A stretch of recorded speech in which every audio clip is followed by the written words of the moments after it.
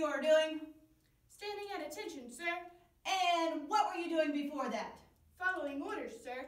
By hopping on one foot? Sir, you said left. I went left, sir. You like peeling potatoes, Private?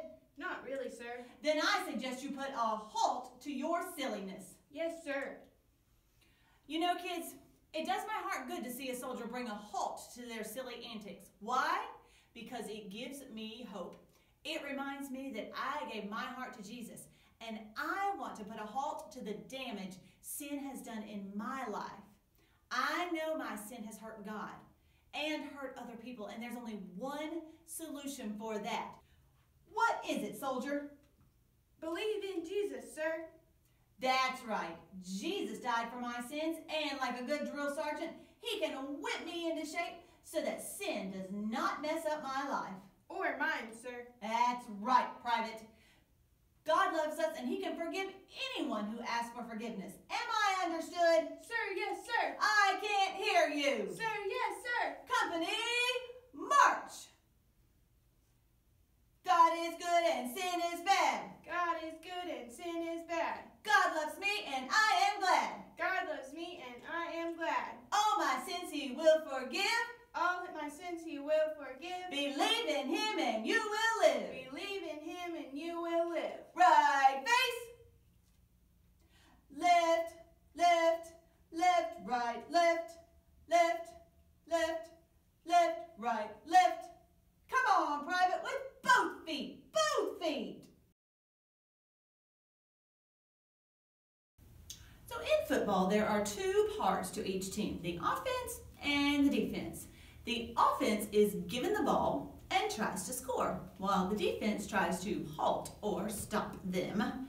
The defense uses all sorts of strategies to stop the offense. They prevent the offense from running the ball. They prevent them from throwing long passes. They try to tackle the quarterback. They try to take the ball away. Whatever it takes, the defense will do anything to halt the offense from moving forward. Well, God wants us to halt our sin. He sent Jesus to die for our sins so he could forgive us and we could halt the damage that sin does to our lives. We can't stop sin on our own, but with the help of Jesus, we can stand up to any temptation and we can put a halt to the damage that sin does to us and to others. So let's review our memory verse. It says, by using Scripture, the servant of God can be completely prepared to do every good thing. 2 Timothy 3:17. Now, just a little fun that you can have around your house today with whoever's in the room with you.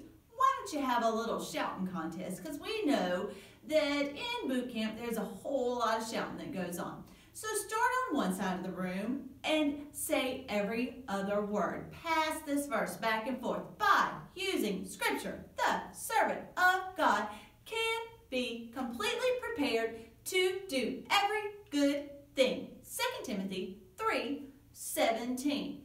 Try it with your family. Shout back and forth and see if you can get that verse into your heads and into your hearts. So let's see how much you remember from our lessons. If a drill sergeant says, right face, which direction do the soldiers turn? To the right. Yep. If a drill sergeant says, left face, which direction do the soldiers turn? To the left. You got it. I think you're pretty good at this. If a drill sergeant says, about face, which direction do the soldiers turn? You got it. Backwards. 180 degrees. They make a U-turn. If a drill sergeant says, company, halt, what do the soldiers do? We didn't cover this one, but halt is the command to stop. Soldiers come to an immediate halt when they hear this command, and then they wait for further instructions. Well, during the past few weeks, we've been studying the basics of our faith, and we've learned basics with each lesson. Very important lessons that we need to understand in order to live out our faith. We've learned that the Bible is true. We need to read it. We need to study it. We need to obey it. We've also learned that God made everything. And we learned that God is very good. Well, we learned that sin is very bad. And we also learned that all of us have sinned. And sadly, none of us are able to halt sin on our own. The price for our sin is separation from God. But the good news is that God loves us. And the God who made us never gave up on us. He made a way to help us halt our sin. He sent his son Jesus to pay the penalty that we should have had to pay. Listen to what happened to two other men who had the same sentence as Jesus. I'm going to read from Luke chapter 23, verses 32 through 43. There were also two criminals led out with Jesus to be killed. Jesus and the two criminals were taken to a place called the Skull. There the soldiers nailed Jesus to his cross, and they also nailed the criminals to their crosses, one beside Jesus on the right and the other beside Jesus on the left. And Jesus said, "Father, forgive them. They do not know what they are doing." The soldiers threw lots to decide who would get his clothes. That's kind of like gambling. The people stood there watching, and the leaders made fun of Jesus. They said, "If he is God's chosen one, the Christ, then let him save himself. He saved other people, didn't he?" Well, even the soldiers made fun of him, and they came to Jesus and offered him some vinegar. That doesn't sound very good, does it? And they said, "If you are the King of the Jews, save yourself." At the top of the cross, these words were written, "This is the King of the Jews." Well, one of the criminals began to shout insults at Jesus. Remember, there were two, one on the left and one on the right. "Aren't you the Christ? Then save yourself and save us too." But the other criminal stopped him. He said, "You should fear God. You are getting the same punishment as he is. We are punished justly. We should die. But this man has done nothing wrong." And then this criminal said to Jesus, "Jesus, remember me when you come into your kingdom." And then Jesus said to him, "Listen, what I say is true. Today you will be with me in paradise." So Jesus was both God and man. And as a man, he experienced everything it is to be human except for one thing. Because he was also God, Jesus never sinned. Jesus was tempted by the devil when he spent 40 days in the wilderness, but he never gave in to sin. He always used Scripture to fight what Satan was telling him. Well, because Jesus was without sin, he was the only man who never deserved to die. Jesus allowed himself to be arrested and to be crucified so that his death could pay the price for our sin.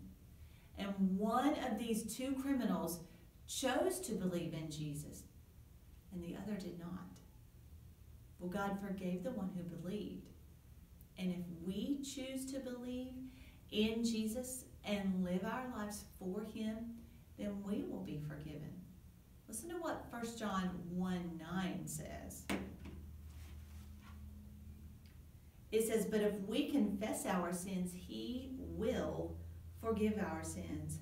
We can trust God. He does what is right. He will make us clean from all the wrongs we have done. So, how do I know that Jesus can forgive you? How do I know that Jesus can forgive anyone? Well, we only need to look at the man hanging on the cross right beside Jesus. Jesus was crucified with two other men, one on either side of him. And the gospel tells us that these men were real criminals.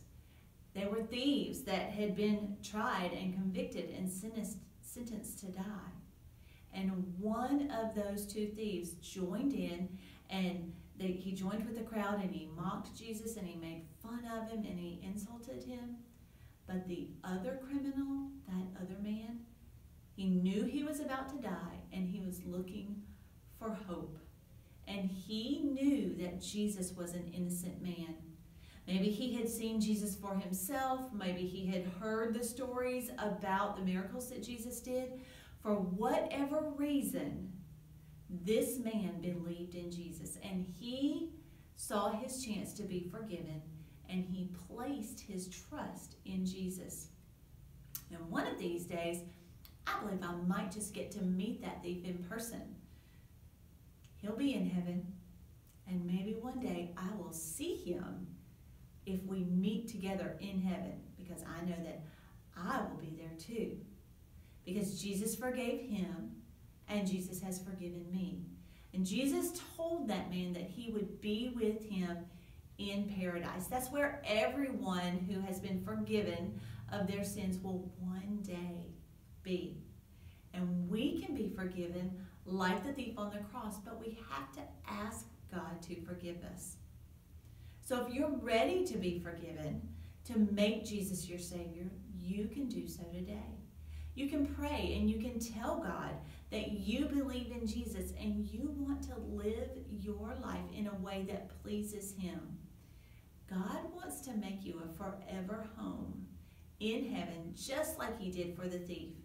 All you have to do is believe in Him and live your life for Him.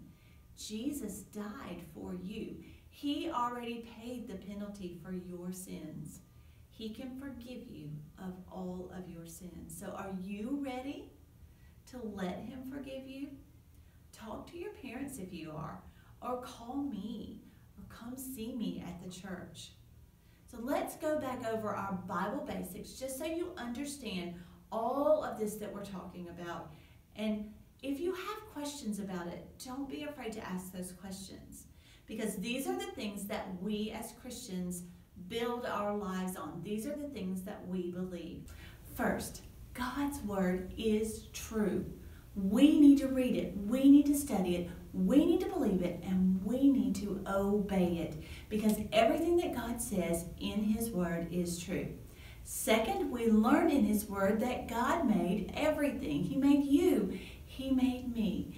And we learn our third thing, that God is very good.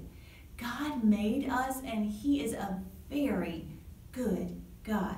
But we also learned that sin is very bad, and sin separates us from God. That's the penalty from sin. Now, God didn't create sin. That's something that man did. We chose to disobey God.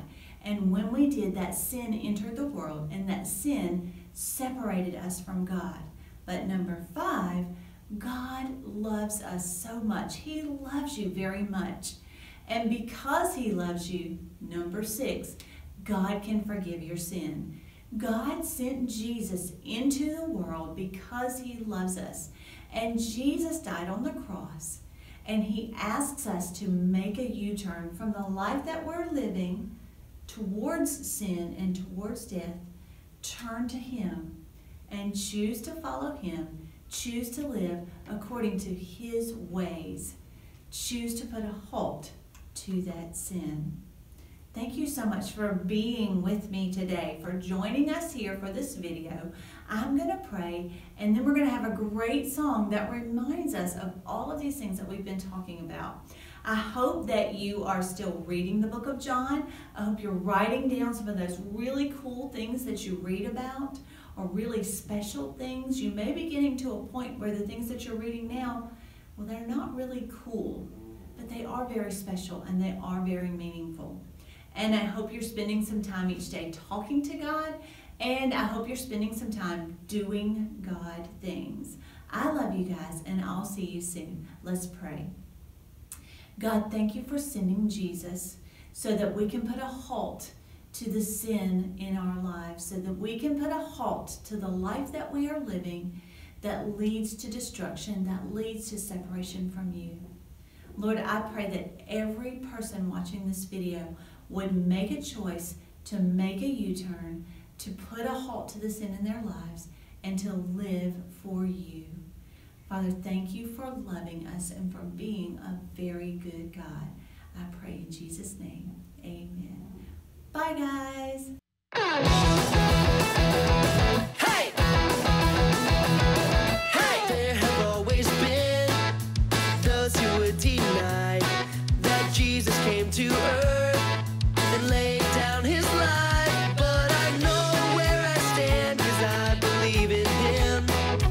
And I'll shout it from the rooftops, let the whole world know.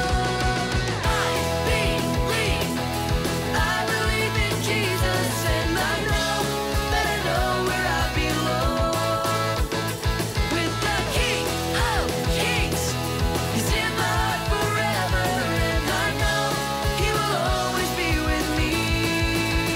'Cause I believe. Hey!